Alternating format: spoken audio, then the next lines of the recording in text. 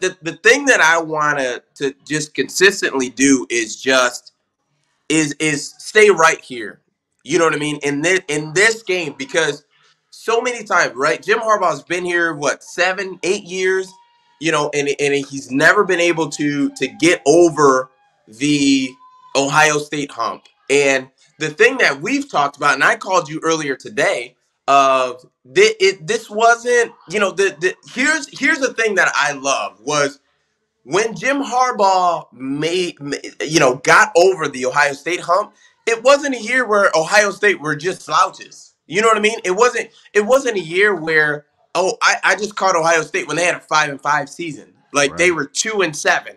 Like you didn't catch them then. Like you caught them when you could argue they were at their peak. You know what I mean? Like they just got through embarrassing Michigan State. Yeah. Embarrassing them to the point where people were on Twitter talking about Michigan State shouldn't sign Mel Tucker to that extension. And now we're reasonable people, so we know that's ridiculous. But nonetheless, like that's when you caught Ohio State, is they were coming off of that game.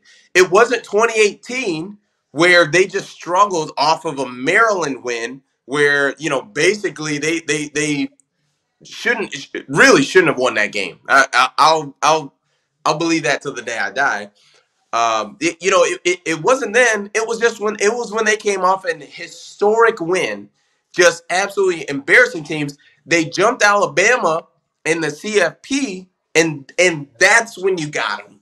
Yeah. Like that's the thing that I appreciate so much was not so much of it. Yes, you had to get them essentially, but when you got them was just golden. Like it wasn't, you know what I mean? Because and stay with me for a little bit, but Dre, think about it. If let's say Ohio State Oregon happens the way it did, right? And let's say that Ohio State's first conference game, and I get it, this would never happen, but let's say it's Ohio State Michigan, that first conference game, right? So they just come off the Oregon loss, and you beat them then, right? That would be different than what just happened today. Like, and that's the thing that I wanna, because a lot of times with just sports in general, like, right, the goalpost gets moved a lot because it's just like, when you're a big time football man, like, all right, cool, you did it this week. What's up next week? Like even before we get to that point, and I think we'll hammer that home on Wednesday, but just the timing of when you were able to get over that hump and beat Ohio State, it just can't be overstated. Man, this is an incredible win. This is an incredible win. And I'm actually shocked you don't have a bigger smile on your face, to be quite frank. Best win of Harbaugh's career. And you know what, man? All the grief that guy gets, and that guy, hey, a lot of it's warranted. He deserves it. He deserves it. This team deserves it. And like I said, when a team is going through adversity and they're getting stones thrown at them, and some of it's warranted, when I throw some of those stones.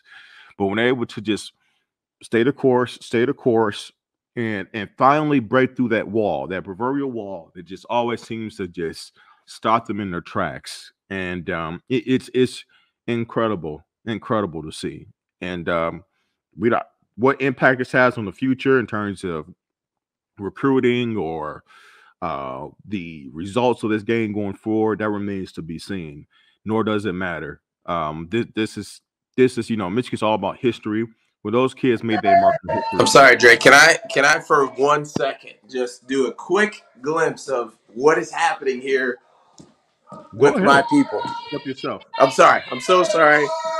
I'm being very selfish, but I just need this to happen. Show the love. I need this to happen to see what is going on behind me. Just the people that are just excited about Michigan football. They should. Like this is it. That's it. That's what it's about. That's why, you know what I mean? Like the large fan base and like just everything. Like that's what it's all about. So sorry, I'm so sorry to take the time, but go ahead. It's your word. No. It's about changing narratives, right? And for the last 15, 16, whatever it was, meetings, we've been Ohio State's doormat. We really have. Outside of an anomaly year in 2011. And like you said, man, the context also of what's on the line right? And how both teams were playing coming to this game. This wasn't Ohio State team that season was over, due to some early losses, right? Not really playing for anything. No, they were playing for everything. Number 2 in the country. National title, not just Big Ten title, favorites, national title favorites. Like people thought they have a legit chance because of their offensive weapons. Not defensively, but their offensive weapons to win the whole thing, like they did in 14. And no, we put that to a screeching halt and we sent them packing, right? For years they sent us packing. We sent them home packing, right? And it's, man, like I said, like we literally took their soul with the way we ran that football. I mean, the visual, and we knew Ohio State wouldn't just go away. The visual, Ohio State works it down the field. Mike McDonough and the defense did it perfectly. We weren't going to keep them out the end zone for the most part, right? But we made them take a lot of time off the clock, right? We're still up 20-28. We get the ball back. And at this point, I think it's 4. I remember looking at the clock, it was 4 minutes and 45 seconds. And I'm pretty sure what was said on that sideline played out. It obviously played out exactly on the field. They probably, Harbaugh and Gaddis and the offensive line coach and Mike Hart, the running backs coach, probably said, this is when we end it right now. This is where we end it right now. In that drive, with 4 minutes and 45 seconds, to drive it down their throat, when they got to get a stop, and they're selling out, and they just couldn't stop Hassan Haskins in that running game. And that offensive line, it was masterful to watch, and it was debilitating. Ohio State just had nothing. And finally, they broke. Hassan breaks out and gets that run down to the 5-yard line. They just had nothing else. They had nothing left. They were physically overwhelmed in this game.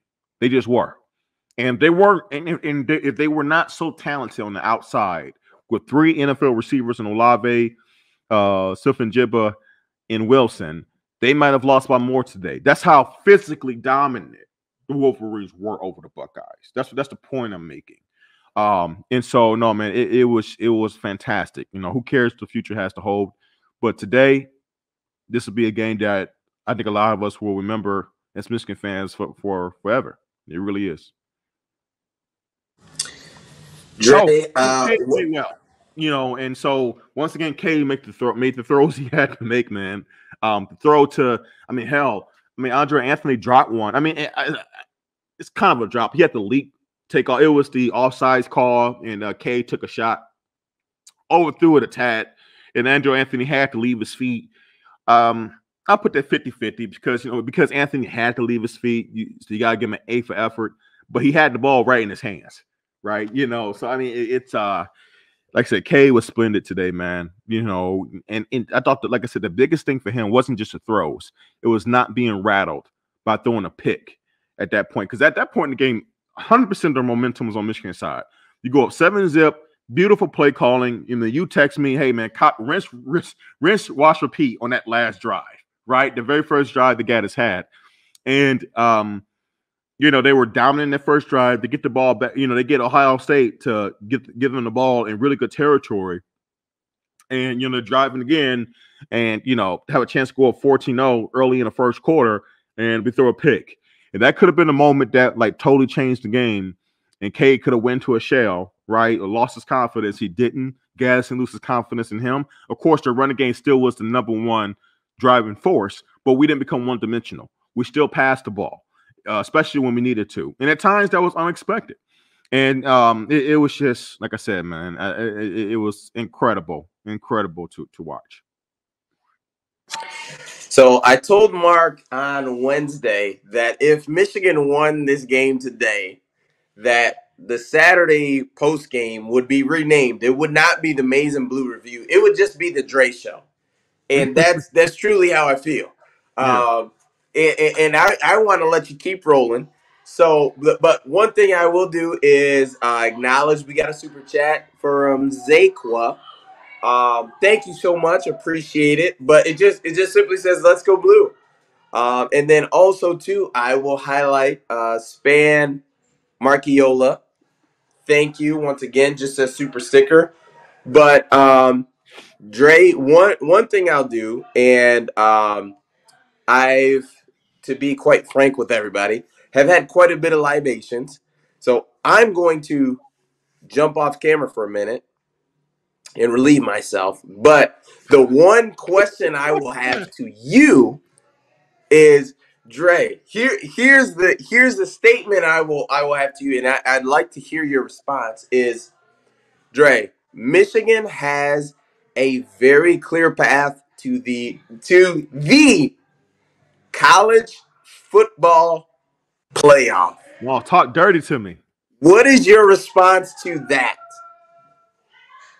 I think it's The- a hundred. I think it's a 100% truth. You get past the monolith of Ohio State, and then you get to a Big Ten title game versus the Big Ten West, and we now know it will come down to Minnesota or Wisconsin. Michigan has beat Wisconsin, granted early in the year. So by all means, hey, Wisconsin's play a lot better football. You can never sleep on them. Same thing in Minnesota. We've seen what Minnesota did with Ohio State. They gave them a run for their money first game of the year. So both teams by no means are run overs. You gotta have respect for them. But yes, we have a very clear shot at the college football playoff. Michigan is a better football team than both Minnesota and Wisconsin, bar none. Bar none. Don't care what the game is played, September, late October, late November. It doesn't matter. December, when this game will be played for the Big Ten title, Michigan's a better team. And they just, that's the last thing in front of them. And it's a great opportunity. It's a neutral field. So you don't have to worry about any kind of crazy fan interactions or stuff like that. It's wide open for them because they are the front runner. They are the better team, no matter who they play this next game to get to the CFP. And yeah, man, I think they can get to the national title game.